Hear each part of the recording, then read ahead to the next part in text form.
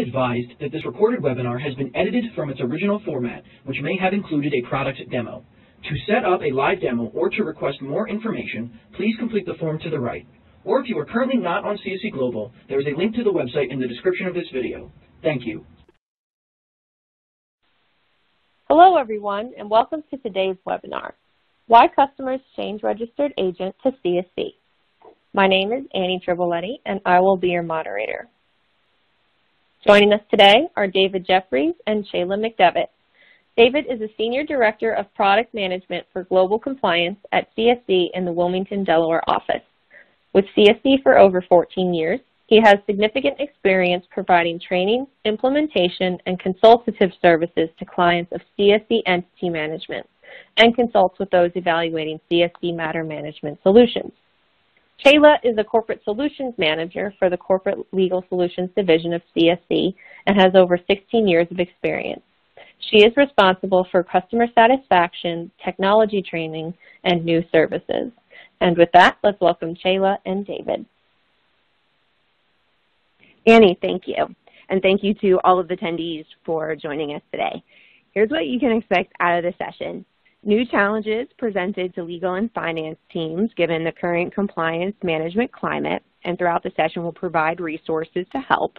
We'll discuss the role of a registered agent and how that has evolved to be much more than just service of process delivery. We'll present what it means to us to be your registered agent and how we add value to other activities such as Secretary of State filings, document and entity management. We'll discuss data security, how organizations can change their registered agent in an easy and effective way. And then we'll wrap up with a demonstration of our CSC Navigator technology, and we'll also leave some time for Q&A at the end. Working in a corporate legal department or for the finance team was already a challenging career, but 2020 brought with it many new problems. So we'd like to take the opportunity to acknowledge you and all you've had to juggle and are still juggling. So I will pass it to my colleague David to dig in more on that topic. The content that you're seeing on this slide comes from a survey that Thomson Reuters did recently around some of the challenges and how organizations are adapting as a result of the pandemic. And so there's what they're describing as 4 work streams, and we'll see a couple of them on this slide. We'll see 2 more on the next that have really come out as a result of what happened in 2020. The first one being just adapting to the regulations and the requirements, which obviously has been challenging where if you're an organization where you have entities in multiple jurisdictions, nothing is really consistent from one state to another. So certainly that brings some challenges. And then I think the biggest impact for all organizations really has been the need to pivot to a remote work environment. But another part of the study, which I found fascinating, although it's not represented on this slide, is that 58% of the surveyed corporate legal departments indicated that as a consequence of the pandemic, the workload actually has increased, which is maybe not surprising given all the change and disruption. But interestingly, only 6% said that their budgets have increased, whereas I think it was about 29% said that their budgets actually decreased. So even before the pandemic, there was this really unfair mandate on the corporate legal department to somehow do more with less, and now that really seems to be the norm. When you look at work stream number 1, you may think, you'll see that item there where it says a single state operation is a position of strength. How could that be a point of strength, especially if maybe you're in a single state where things were shut down? But I think really what the survey is indicating is that the challenges really start to get a bit overwhelming for organizations that have a broader geographical footprint. So for the legal department, a single jurisdiction organization only had to deal with the restrictions in one state, whereas again, if you're maybe in the service industry, let's say a restaurant chain, and you have operations and entities all over the U.S. and you're dealing with different states, closing, reopening, et cetera, it could be just very challenging to stay on top of that. Plus different counties have different registrations and different regulations. So there must have been just an amazing amount of complexity to kind of deal with all of that. So I think what we're saying here is that being in a single state is really, again, a little bit of a stronger position than those that had to deal with the complexities of that across the U.S. Footprint. On the next slide, you can see the other work streams, which are 3 and 4. I'll bring the 4th into view, that were identified in the Thomson Reuters survey. I think the big thing, honestly, to pull from all of this is that we talked about the mandate for legal departments to somehow do more with less. And I think what we've seen is that corporate legal departments are really finding creative ways to lean on providers to add expertise, outsource where possible. And a lot of that outsource work is going to providers that are described as alternative legal service providers, meaning that they offer legal and compliance services and they aren't traditional law firms. That's really a trend that we're seeing in the marketplace. And we really believe that technology can be a silver bullet. We're having a technology solution that allows for transparency and collaboration. Again, remembering that a lot of folks are still in a remote work environment is really critical. And so I think the other thing that this study talks about is there's an expectation. We've already seen it where, again, litigation is on the rise by virtue of disputes and disruption, and M&A, it is just on fire. So, 2019 M&A was very hot. Things seemed like it would continue in 2020, and then everything came to a standstill with the pandemic. But really what we've seen in 2021 is just really a rapid reinvigoration of mergers and acquisitions and deals. And for folks in the corporate legal department, you know what that means in terms of all the activity that goes into the due diligence. And more than ever, really, I think what we're seeing is there's a pressure for corporate legal departments to have their organizations deal ready, where maintaining good standing and compliance is really perhaps more critical than ever. And so we expect these teams to be incredibly called upon to just deliver for their organizations, and more, they're expected to be really advisors to their organization as well. So I think we see that coming out as a result of 2020.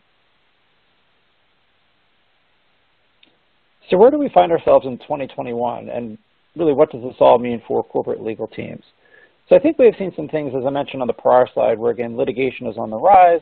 And as I think everyone knows, mergers and acquisitions are just, kind of gangbusters. So again, another thing that I think we're seeing is that there's new legislative developments. For example, the Corporate Transparency Act, which made some headlines earlier in the year, where there's a requirement to start disclosing ownership, or what's often referred to as ultimate beneficial ownership, which is something that we've seen in other parts of the world. And really one way to think of it is it's really coming home, so to speak, if you're a person that's based here in the U.S. And that's something that we've seen before, where again, a few years ago, GDPR was a game changer in Europe around privacy and data protection. And then more recently, we saw the California Consumer Privacy Act in the state of California here in the U.S. So that trend of increasing legislation and regulation, again, continues. And I hate to say it's a new normal, but that's really what we're seeing over time, what we've seen and what we expect to see continue into the future. And so I think what corporate legal departments are starting to do is, again, leverage technology where possible, partner with organizations like CSC to streamline operations and to be able to free yourself up to work on things that are more critical to your organization. So again, outsource where it makes sense, and then being able to work on projects and objectives that are more strategic for the direction of your business. And now that we've talked a little bit about some of the challenges that organizations are facing and how they're adapting, we really want to go into how CSC can help organizations. But to level set, we want to define, what is the role of the registered agent. So this is where I'm going to bring my colleague Chayla back into the conversation. What does a registered agent do? A registered agent is an individual or third party responsible for accepting court paperwork or other legal documents on behalf of a company. So those documents could be service of process or maybe wage garnishments. That registered agent does have to have an address within the jurisdiction that's being served, so that's an important part of it as well. And then most organizations are leaning on their registered agent for additional things, like helping them stay in good standing, mostly because tracking Secretary of State due dates can be a bear, mostly because every state's different, and even how they do the due dates is different. Sometimes it's based on anniversary date, or it's standard by entity type, and some are every 2 years or every 10 years. So it's a bit all over the place. So most organizations use their registered agent for a calendar of due dates or email reminders. And that's where they can provide that insight for the company to stay in good standing. The registered agent may also store and send legal documents, so primarily that's going to be the service of process, but it may be more than that. Sometimes there are other documents such as legalization, business licenses. There's all kinds of things that we can get involved with, and we'll cover that today. Also, just to mention with the store and sending legal documents, later in the presentation, we're going to get into security, and that's because although service of process is public record, and in the court system, the aggregate for organizations that have many companies, it is not. So security is is very important, and it, as everyone knows, but why it relates to this session today. And also sometimes registered agents are handling documents like business licenses that may include personal information for the officer. So that'll come into play later in the session today. And sometimes the registered agent is also used to provide expertise in other jurisdictions. So maybe not just the Secretary of State, but also sometimes county offices. First and foremost, it's the registered agent's job to be available Monday through Friday during normal business hours to receive service of process. And that could be any type of legal action. It also can include things like wage garnishments, subpoenas, bankruptcy, or foreclosure notices, depending on the serving party. They will often send that to the registered agent. So the registered agent has to always be available to receive that service of process. Many companies will also use their registered agent's technology for entity management, and that can be one reason why organizations decide to evaluate a registered agent, is because they want to get all of their entities together with one provider so that they have somewhere that they can log in, see all of their companies in one place and all of their key details. And then also those good standing dates, those annual reports and Secretary of State renewals that I mentioned. And with CSC, and we'll show this in the technology demonstration, is also tracking the status for any changes to the name or falling out of good standing for the entities that we represent. So a registered agent can really add value to the entity management process as well. So now that we've talked about the fundamental role that a registered agent provides around service of process and around helping organizations have transparency around their entities, we do want to sort of transition out into talking more specifically about CSC as a company, and then we'll get into why organizations ultimately select CSC as their registered agent.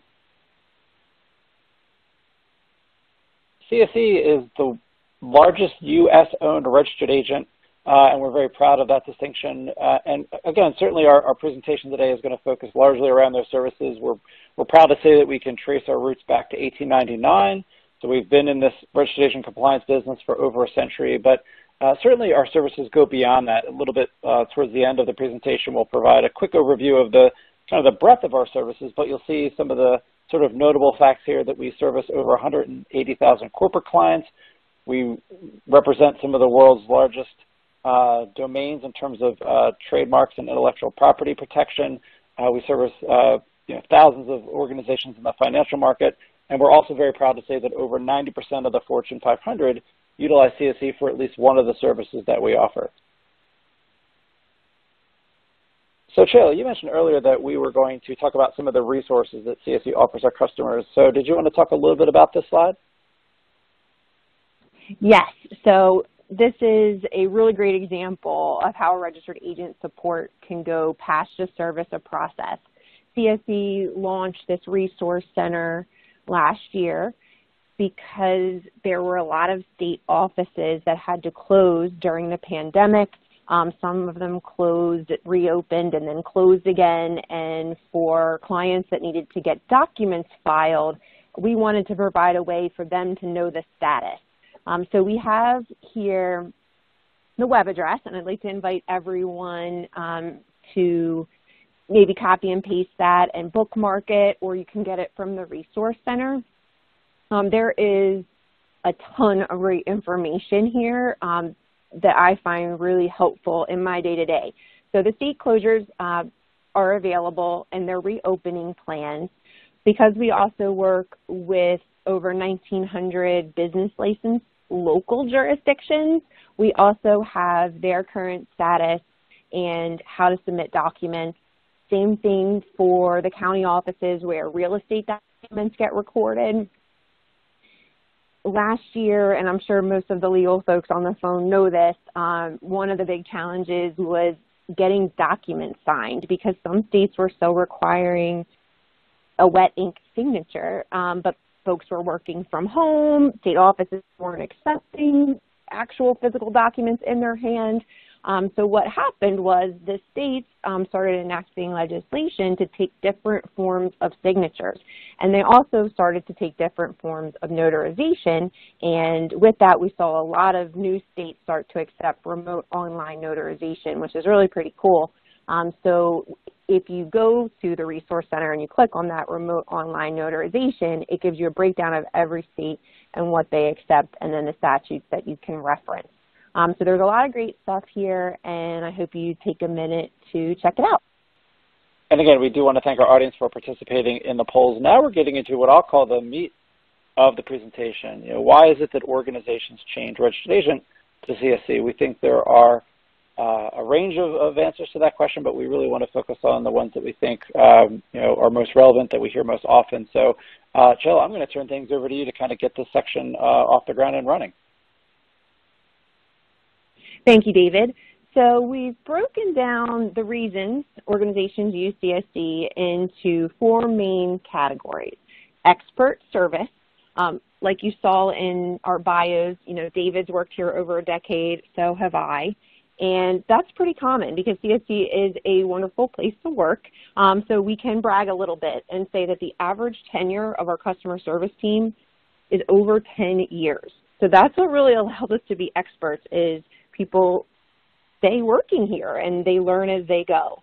The next is robust technology. I sometimes kid that we're the tech nerds of the registered agent industry, but it's very important to us that we're providing the best technology out there and the best security. CSC does go through a third-party audit every year, and we maintain that SOC 2 Type 2 certification. And that's really our commitment to maintaining the highest levels of client service, confidence, and data security. And then the last category here is seamless transition. So sometimes it may seem like too much of a project to change your agent or consolidate registered agents, but we have the process down to a science and make it really easy. And it not only is easy, but it also provides a really great cleaning house opportunity because we do a full audit of the companies to find all their registrations. And I will later in the presentation break that down exactly how that works. The relentless commitment to customer service is part of the culture here. So we tailor an account team based on the needs of the client. We always provide ongoing training and support, and there are never any fees for training and support. Our customer service team is available coast-to-coast business hours. So if you're on the East Coast, West Coast, we're always available 8 a.m. to 8 p.m.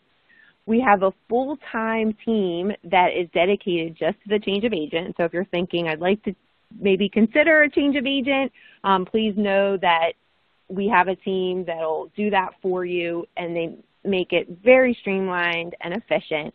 And in terms of our Net Promoter Score, so NPS being how likely others would be to recommend CSC, we align with world-class organizations like Apple, Chick-fil-A, and even Disney. As I mentioned, a registered agent's role can be much more than just receiving and delivering service or process. CSC is a complete partner for compliance management throughout the life cycle of your entities. We form all different types of companies all over the world, corporations, LLCs, nonprofit organizations, international entities in over 140 jurisdictions. We also create and administer special purpose vehicles.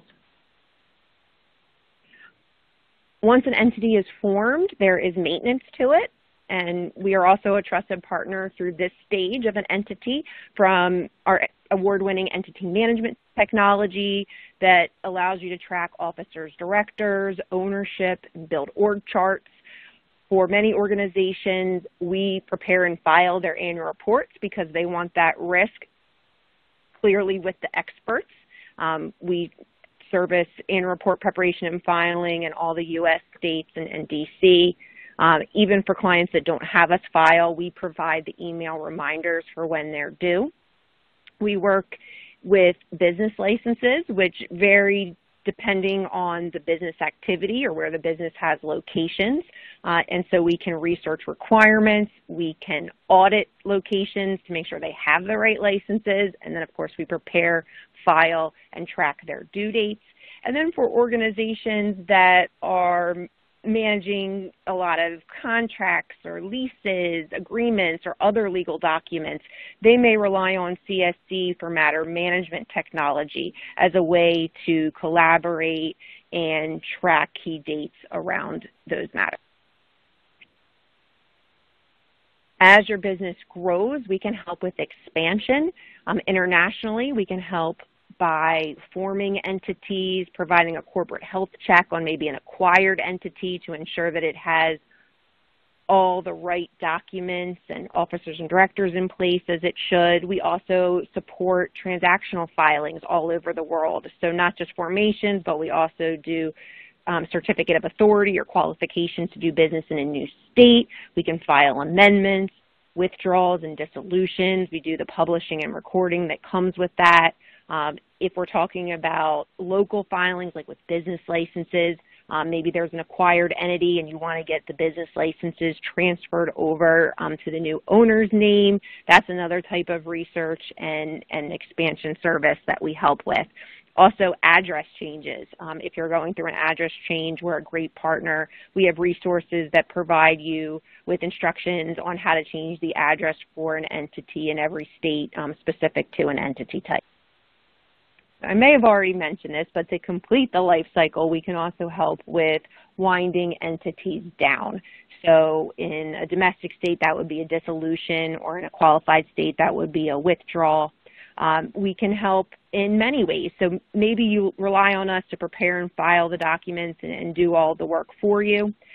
Even for our clients that want to do that work on their own, we provide a great resource, and in that through our web portal that David will show you here in a bit, we have all of the forms available for dissolutions and withdrawals, and actually all the different state filings. They're always converted to a fillable PDF. So when you pull the form with CSC, you'll be able to type right into it. And we also provide instructions, and that's really helpful, especially with the withdrawals and dissolutions. They can be some of the more challenging filings because they may have side steps, like you may need to get tax clearance first, and then after the fact, you may need to publish or record the filing. So we provide all the forms and instructions to our clients at no charge, and if you want us to do the work for you, we can do free estimates. So getting in to some detail around the technology that we offer, I want to talk about information that flows automatically into our Navigator platform when CSC is acting as a registered agent or around your entity specifically. So when CSC is named as agent, when we're acting in that capacity, we're going to know the names of those companies, where they're formed and qualified, statuses, dates of authorization, and it builds out this amazing foundational set of information that you can start to build and manage from. Our compliance counter also automatically provides insight into when the next set of annual filings are coming due. Anytime you engage CSC for a filing, so if you have us form a new entity, qualify in a new state or withdraw from an old state, do a name change or dissolve an entity as just a few examples, the data changes associated with those filings and then the supporting documents, we often call that the evidence of the filing that comes back from the filing registry, which in many cases would be a Secretary of State. Those documents actually flow into our platform as well. And that, again, is just complementary with CSC acting as your registered agent. And it really speaks to one of our great strengths, which is that it's really the blending and the marriage, so to speak, of the services that we offer and the technology that supports that. If you as an organization have entity management needs that extend beyond sort of those foundational basics, and perhaps you want to be able to track directors and officers and have a secure portal for uploading minute books, looking at potentially tracking ownership and wanting to create visual org charts of how your entities come together from a structural standpoint, we also offer an award-winning entity management solution that does all those things and more. So having talked a little bit about the role that CSC plays in terms of giving you transparency to your entities, let's get right back to service of process. It's that other key thing, that key foundational responsibility that a registered agent has. And so let's talk specifically about how CSC handles service of process documents. Fundamentally, I think the biggest thing that I want to talk about on this slide is the fact that CSC takes complete ownership and responsibility for the intake and delivery of your SOP documents. We do not outsource this function to a third party. We don't offshore this to another part of the world. Only vetted US-based CSC employees have the responsibility to process SOP documents, something that we'll talk about in more detail on just a slide or two. So a lot of times when organizations think about the role of the registered agent around SOP, you think of it as just receiving and delivering. And really what this slide looks to do is try to create some visibility to the fact that it really goes beyond that. So yes, absolutely, the registered agent has that key critical role of receiving service of process, making sure that it's available electronically, delivering it, so to speak, but there's so much more to it. So for example, distribution. We work with a lot of organizations that have what we'll call routing rules, or where they will say that, based on the type of service of process, there are different individuals within the organization that would be responsible for receiving them. So for example, there might be a team responsible for garnishments. There might be a different set of individuals responsible for subpoenas. There might be certain types of SOP documents that go right to a risk team within the organization. And so CSC has technology where we effectively can electronically notify and distribute those documents to the right set of individuals in a very efficient fashion.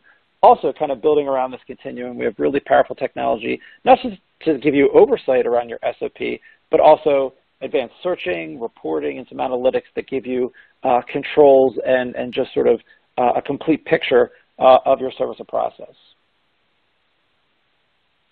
So now let's get into even a little bit more detail in terms of how CSC handles SOP. This is the stuff that I'm really interested in, so we're calling this our SOP logistics. So first and foremost, we do have a presence throughout the U.S.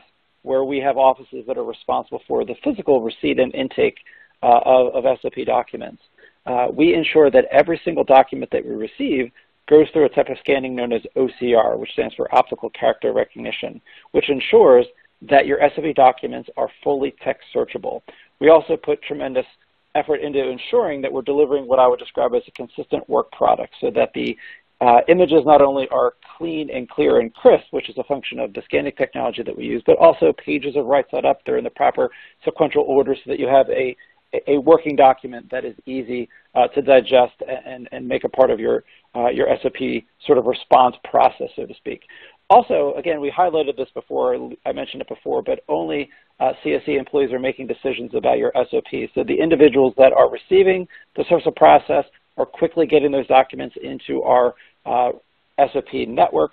We have a team that quickly triages documents to ensure that any document that is incredibly time sensitive is processed as quickly as possible. We do, of course, recognize that all documents have an answer date, so they are all ticking clocks in that sense. However, some documents have incredibly short turnaround response time, so those documents are prioritized so that they are more efficiently delivered to customers electronically through our technology, which we'll see a little bit further on in the demo. And then we also make sure that our customers have great tools around acknowledging SOPs, so effectively confirming that, yes, we have received it.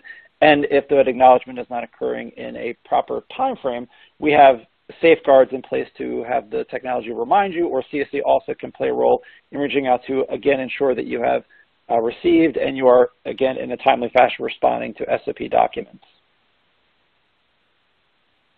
So a few slides back when we were talking a bit about managing entities with CSC, we talked about the fact that there are sort of scalable options depending on your needs, right? We have our kind of our standard offering, and then we have that advanced solution that we call CSC Entity Management. And really it's a kind of in fact, it is a very similar story when it comes to managing SOP. All clients have access to a platform we call MySOP, which is a part of our Navigator solution, but certainly we also work with a number of organizations that have complexity and advanced needs, I would say, around managing a high volume of SOP and litigation. So we have enhanced technology tools in the form of a platform we call SOP Manager, as well as a solution that we call CSC Matter Management, where there are just advanced capabilities around searching, reporting, collaboration, and analytics, so that, again, if you're dealing with more than just a handful of SOP here and there, and you're talking about hundreds or thousands of SOP documents in the course of a year, we have advanced technology tools that help you manage that. But also, we're not looking to necessarily lock you into our technology. A very popular solution that we offer is the ability to actually integrate SOP documents into other systems. So in some cases, it might be we want to send HR garnishments to an ADP system for processing, or maybe you're using a third-party enterprise legal management / matter management solution, we absolutely can feed the SOP documents that we receive into a third-party matter management solution where, again, it can be a part of your broader enterprise legal management strategy.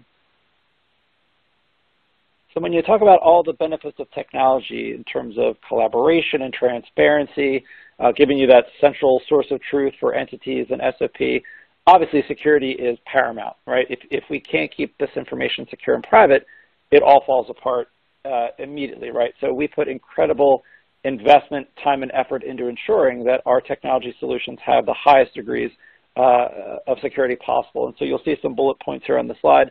I think Chela mentioned this a little bit earlier, but one of the sort of accreditations, I'll call it, that we go through on an annual basis is that we have third parties come in and audit our controls and procedures around security. And so that's what's known as the SOC 2 Type 2. We also use world-class data centers that have kind of attestations around what's called ISO 27001. We also work with some of the largest financial institutions in the world, and it is not uncommon that we go through detailed security audits. So certainly we have some resources in the resource widget that at a high level speak to how CSC handles security and disaster recovery and continuity business planning, but also we welcome the scrutiny that can come along with this. And so we absolutely, with an NDA in place, can provide great amounts of detail in terms of how we keep our customers' information secure and private. Thank you, David. So hopefully we have sparked some interest in using CSC as your partner for registered agent service. And you may be thinking, how can I do that in a way that's budget friendly and not a burden to my team? And I can tell you, we have it down to a science. So we have a very specific process for this. You're never without a registered agent. And we do an audit so that we find all of your registrations in every state. So the first thing we'll do is we'll assign a dedicated person to handle the transition. We'll get a list of your entities and we'll research them in every single state. So we do your whole portfolio in all states to find the registrations, their file dates, file number, status, and current registered agent. We'll deliver the results of that audit to you in an Excel report to review. You can decide which registrations you want to change to CSC. And because we find so much, you may even find some that you don't want anymore, so it's a really great opportunity to clean up the entities. From there, depending on how you want to do it, the fastest way is we can have you fill out a limited power of attorney. It has to be signed and notarized by an officer of your parent company. And that allows us just the one benefit of we can file the change of agent for you. So it makes it really fast. We can do all the paperwork. But if you want, we can also send you the change of agent forms. They would be fully prepared. You'll just need to sign them and send them back. Either way, we file all the documents, and we also cover all the state filing fees with those change of agent filings. Perfect. Thank you. So, folks, that is all the time we have for today. If we didn't get to your question, we'll contact you with a response after the webinar. Thank you again, David and Shayla, and thank you to our audience. We hope to see you next time.